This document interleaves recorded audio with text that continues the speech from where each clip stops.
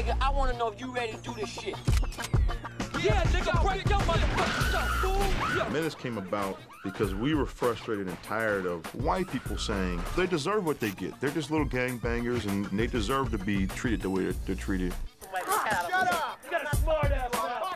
We thought that the news media was not explaining the inner city that well. They had not done any real in-depth journalism on why these kids are this way. So that motivated us telling the story.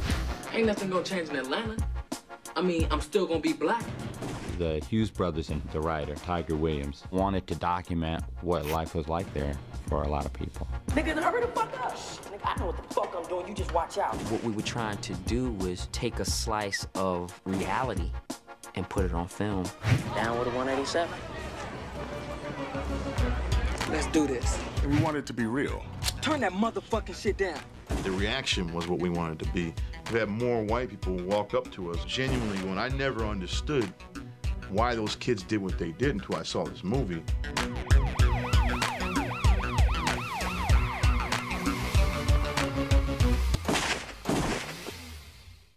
We grew up in Detroit, Michigan, all the way up to 9. 1980, came to a place called Pomona, California, a little city about 35, 40 miles outside of downtown Los Angeles, yeah. Our interest in movies first came from things like Superman and Indiana Jones, the popcorn movies. And we were fascinated with the making of movies. The one that really changed it for us is what changed it for a lot of people, which was Scarface. And that was the first time where cinema met pop culture at the same time, and it was kind of like a movie and a film. But I think our love for film came through something pretty obvious and overstated now, Scorsese. Goodfellas is what really got us into the gangster movies. We used that movie as an example of how to do something right. In 91, when we were 19, we did a lot of hip-hop music videos. We did hip-hop videos for Tupac, Too Short. We did like 29, 30 videos, I think. We did that for 1 year. And we got lucky. We're developing Menace during that time. Old Dog was the craziest nigga alive. America's nightmare. At the time, Los Angeles was a hotbed for gang activity, drugs, and police brutality. It just wasn't a good environment to be a black male anywhere. You ain't gotta be creeping. I don't know why you trying to act like you cleaning up. There was a big racial tension going on down there between the Koreans and blacks. Anytime you walked into one of their stores, they'd follow you around. Man, I always think we're gonna steal something. And the black community had felt that for so long that when the riots did go down, they took it out on those businesses, or they took it out on the closest thing that they can see to the establishment. Boom! Yeah. Things have been bursting at the seams already with the police and the minorities, if you will, you know, not just blacks, Latinos, everybody. And everyone's frustrations just boiled over and it became anarchy, just like the Watts riots. The Watts riots demolished that area and all the business left. I think the same thing could be said of the 92 riots. These kids that are coming up nowadays are affected by that. That city was just completely decimated, you know, and nothing came back, you know. If they barely had anything before then, there was nothing after.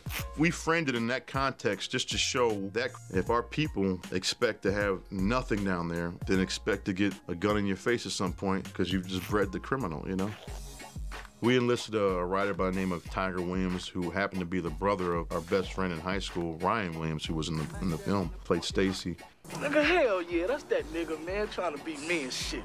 They needed someone to write something gangster for them, you know, and I told them my brother's a writer, you know, I could hook y'all up, you know. And sure enough, I hooked them up. Sat down, got together, and we would hang out a lot. You know, during the whole, we just sit around, hang out, and talk about story. First I get shot, then you gonna drive me home? Somebody must want me to die. We just researched and went out to Jordan Downs, Watts, South Central. Something few people know is we based this loosely after a character me and Tiger interviewed. So we just got the screenplay flushed out in like a month or two and started getting it shopped around. I had a project with New Line that fell apart in the late stages, and so I got a job producing a music video, and that's where I met the Hughes brothers who were directing it. It was the music video to Brenda's Got a Baby. I'm pregnant. What? And as we went along on the project, I would talk to them, and I said, well, what's your ambition? What do you want to do? Yeah, you guys want to do commercials, music videos? That's it? And they're like, no, we want to be filmmakers. We want to make movies. And they said, well, we're developing a script with a friend of ours now. and it was Menace to Society, and they started telling me about it, and it sounded really intriguing, and I read it, and it shocked me. Darren Scott had given it to New Line, so Bob Shea had put the script on Weekend Read, which meant we would probably get an answer on Monday on whether or not they're going to do the movie.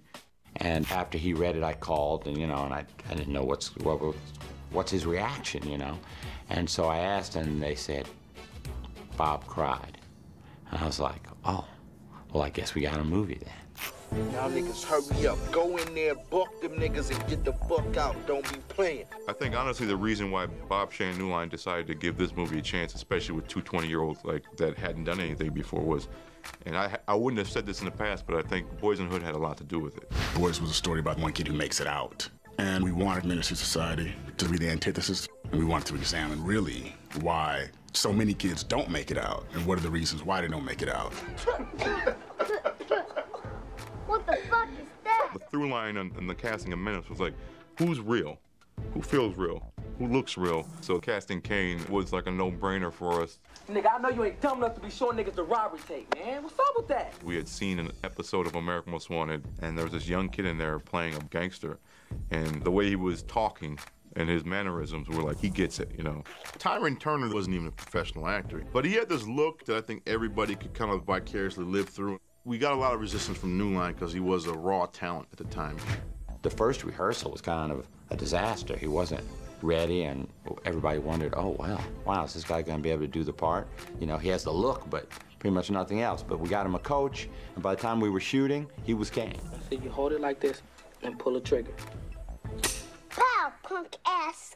Lorenz Tate, who plays O-Dog, the badass in the movie, it was amazing because we don't go for cliches, but at the time we thought we're gonna get this big, black, buff guy, got lacerations in his face and ashy knuckles, and he's gonna play O-Dog. And so we were interviewing a lot of people for O-Dog, and we couldn't find him. And finally we told our casting director to bring in the tape of the rejects. And the first reject was this kid came in right out of Disney Casting 101.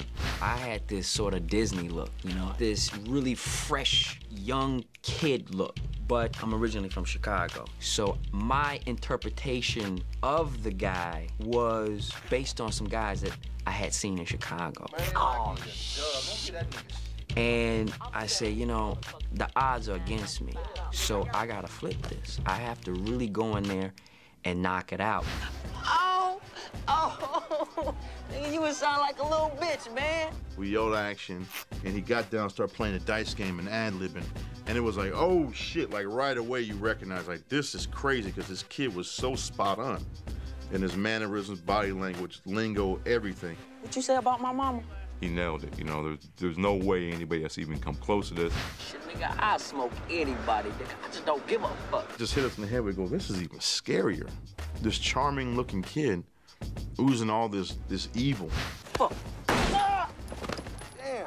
Suck on that, you bitch-ass trick. We wanted to tell him he got the job, and the casting agent's like, no, just wait, let me go call him. And I ran out to the elevator. When he got on the elevator and said, this is yours, I didn't believe him, and I didn't think much of it until I got the call, and they said that you landed the part. And this was my first film. I had never done a movie. I'd always been a television actor.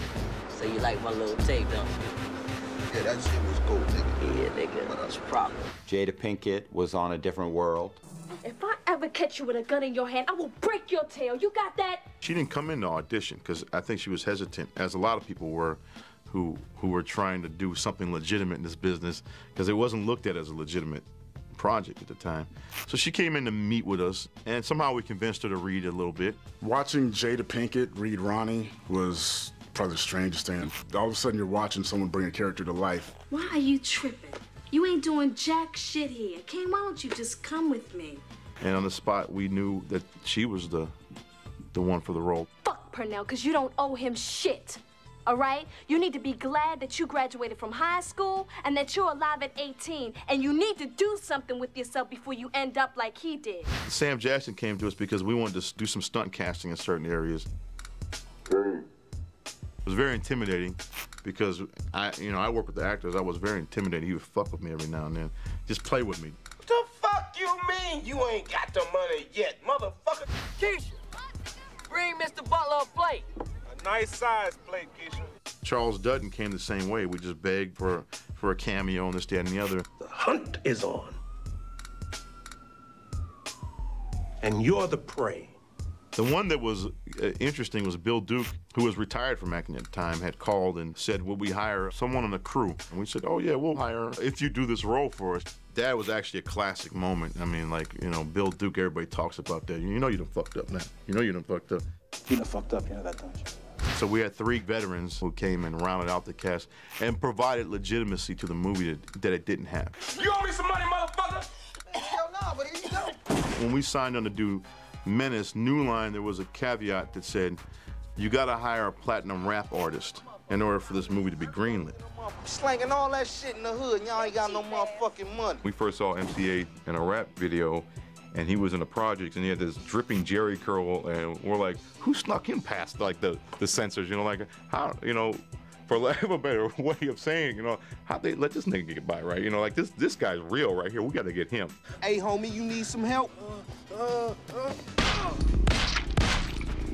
Having a short Put a hole in the motherfucker. yo-yo. Don't start that hood rat shit. You know ain't nobody no motherfucking hood rat. These are the cats we grew up listening to. They brought a flavor to it and a verisimilitude that was really helpful in making people believe that you were dealing with South Central. Punk ass nigga. We made Menace when we were 20, and I remember thinking that was normal. It wasn't too recently I started realizing how abnormal that was. A real naive thing on our part was thinking that we can go down to the neighborhood and shoot around real Grape Street Crips and in Jordan Downs, the housing project, and actually employ the real gangsters. We were able to shoot there because at the time there had been a peace treaty between the gangs, and we had hired a few of the guys on as technical consultants and emissaries to the neighborhood. Oh shit, one time. There's a scene where we're all just sitting on the wall drinking beer, and the police come around the corner chasing them out in the alley. Now the guys all around them dressed in purple are real guys. They're all like giving each other pounds, drinking 40 ounces and everything like that. Then there's a scene where O-Dog goes to Kane's grandparents' house after he comes back from the hospital, and everybody in that scene is from that neighborhood, and a lot of them are gangsters. We always watching our backs because, you know, we didn't know what was gonna happen being in that neighborhood. Get your ass up out the car, nigga. We had a few scary moments where sometimes a person on the crew might say the wrong thing or do the wrong thing. Get the fuck out! Break yourself, nigga! But it was nothing major, man. They loved us down there, and we loved them. Yo, what's up, boy? Yeah! They were just happy that anybody was there in a genuine way and involving them, too. Hey, y'all gonna follow us, right? Yeah, nigga, we know where it's at for. I'll never forget this one guy. I forget his name, but he was the scariest guy in the area. I mean, everything about him, his manner, his approach, his reputation, you would think if anybody was going to be somebody who was going to cause us problems or hurt somebody or anything, it was this guy. Why you come to this motherfucker so early all the time, man? You said 1 o'clock? I don't give a fuck what I said, nigga. And I remember that to try to defuse this, we offered him his job as like our head neighborhood security guy. And he did a great job. And at the end of it, he came up to us, and the guy was practically in tears. Because he was like, nobody ever gave me a chance to do anything like this before. They were very appreciative of us coming down there and not condescending them. So we gleaned a lot of real stuff from them or listening to them or just having them around. Don't worry about shit. I'ma handle this nigga for you. People were coming up to us as actors thinking we were from Grape Street. Lorenz Tate got that a lot. Get my motherfucking money, nigga! Get my shit! They thought I was one of the cats in the neighborhood. They thought I was real, one of the little BGs in the hood, so that was good for me. And we still mad at you for dropping all that blood on us. These cats were like, yo, what hood you from? And I was like, nah, I'm just doing a movie, man. And they were like, nah, for real. Like, what set you from? Do this for Harold, man. Man, you getting down, nigga. Your Hughes brothers had an unusual partnership. Alan works with the actors. Albert's basically behind the camera. But they both could do either job, but it was just interesting to see how they, you know, come together, and to pull off what they were able to pull off was amazing. What's going on, big boy? Just chilling, man. First week, there were some days where we clearly were out of our depth. Third day into the shoot, we thought our careers were over. And we also had the problem of some actors and crew members doubting the movie. I mean, there was an actor outright said, I don't know why I'm doing this shit. At the time, I remember feeling like We just gotta get through this shit. Ironically, sometimes the days that feel like really bad make for better scenes. The days you feel like you really got something, most of the time you really don't have anything. Here, put that in for me. You better go somewhere with that Black Power shit. You know that shit gets no play in this ride. Sometimes we didn't have enough time to do things or set up a steady camera, set up a dolly, and we would go handheld. And a lot of people thought that was a stylistic choice, you know, like, oh, they're very good at that gritty run and gun style. And it's like, nah, that was almost by accident or just by happenstance. We just had to do that. You alive, ain't you? And who says that's good? First test screening, it went through the roof, and to this day was the highest score they ever got at New Line Cinema. It scored like bananas, and it was really loud, and people were very involved. It was like a prize fight. Everybody was jumping up and down with excitement and like they're watching a boxing match. And when the lights went up, there was like 20 gang members down in the front row weeping their eyes out. And the cards came back, and I think it was 97%, which is unheard of. Hey, this for the homies who ain't here. Going to Cannes was great.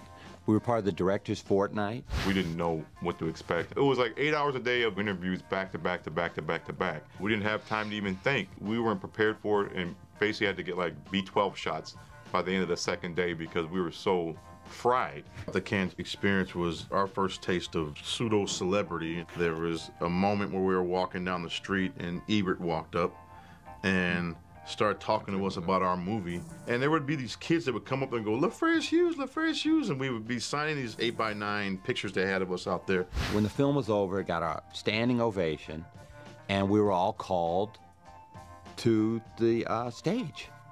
And we stood on stage, and there's just this wall of people going crazy and clapping and screaming and hollering. And standing on stage with that in front of that wall of people, I said to myself, this is the closest I'll ever get to feeling like a rock star right now. The film was pretty much positively reviewed. There were some harsh reviews, obviously, you know, again, socially irresponsible and just excessively violent. Oprah is Miss Positive, and we had heard through the grapevine that she had said, this is a terrible movie, don't go see it, negative and all this other stuff. And that was kind of a stamp of approval for us. We're like, if Oprah hates this movie, that's good for us, basically, because we're not going for the Oprah crowd. The Hughes brothers and I wanted to make a film that you either love it or you hate it. And if you love it, great. But if you hate it, I'm perfectly okay with that, because that's a very powerful emotion. Rather make a movie that you love or hate than you don't really remember, you know, 2 weeks later or a month later or whatever. Quote is, if you hate black people, this movie will make you hate them more. But it basically meant if you're just a dumbass hick that already hates black people, this ain't gonna make you love black people. It was a big hit. You know, we did the film for about $3 million, and it grossed almost $30 million. Bingo. They did a survey. In all the inner cities, we were beating Jurassic Park that summer. Hell yeah, hell yeah. It started out with a very high per-screen average, but was only on about 700 or 800 screens. And that movie just played and played and played and played. The reaction was scary. It was scary to me because people loved it. People were standing up in some theaters. You had people talking back to the screen, and I'm not suggesting all brothers and sisters talk back to the screen, but on Menace, you're damn right we gotta talk back to the screen. I remember going to the movie theater and watching, you know, grown men, grown thug, rough, gang, you know, crying at the film. Get some fucking help! Not my nigga. And what happens is you have these gang members coming from each territory to congregate in these theaters, and obviously certain things happen. Well, what's up, homies? Hey, let's go twist this nigga's cap back, man. It really started back with Colors, and then New Jack City, and then Boys in the Hood. A lot of people in gang culture thought Menace to Society was real, and that what they saw on screen, they recognized. Damn. And we just gonna find these little marks and smoke them. Shit ain't that hard. So they were all coming to the theater at the same time to see this movie. And anytime you do that, you're gonna get some conflicts. Bitch, shut the fuck up before we blast your ass too. Do we feel responsible for gang activity? No. Do we feel bad that if people were shot during, you know, or killed for that matter, during viewing Menace? That, hell yeah, that doesn't feel good. Menace to Society You know, it's a cautionary tale. So we set out to make something that was as real as possible. And not everybody's gonna get the message. You know, some people wanna go out and replicate, but other people it's sort of reflective. So I think it really affected people emotionally. So people responded to it either positively or negatively based on their own personal experience. Oh, shit! Go ahead, strap that fool. Rush him, nigga, rush him. The character of Cain is somebody that almost anybody can empathize, if not sympathize with. You see in the early scenes of him seeing his father murder a guy right in front of him as a little kid, what chance did he ever have not to have his life go along this path? But you can also see that he wants to break out of it. He just doesn't know how. And it's tragic that the decisions he makes to escape this life come too late for him. And it's a cautionary note. Fight. Fight. The reaction was what we wanted. We had a lot of people, other than black people, other than Latin people, come up to us and say, wow, I never knew that that happened to these kids, or that's where they came from, and that's why they're the way they are. Hey, do you care whether you live or die? I don't know.